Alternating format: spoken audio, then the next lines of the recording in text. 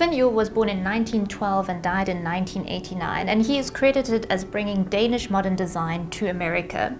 In 1948, while Edgar Kaufman was visiting Scandinavia, he came across Finn Juhl's work, and he liked it so much that he decided to write about it, and that news spread to America and was well received over there. Finn Juhl himself studied architecture and then moved on to take on an apprenticeship and then working for Wilhelm Lauritzen, who was a well-known architect of the time. He collaborated early on with Niels Fodder, and what is important to note is that his early designs are very limited in number because they were based on the artisanal work, not the mass production that was to come later in years.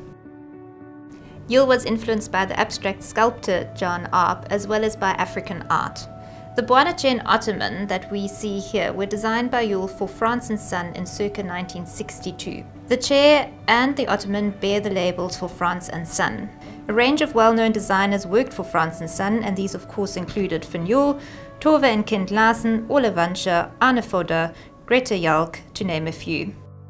Stylistically, the Bwana chair merges the concept of being carried and carrying. The chair is shown as an ergonomic support for the human body, and simultaneously the body seemingly appears to be floating effortlessly in the chair.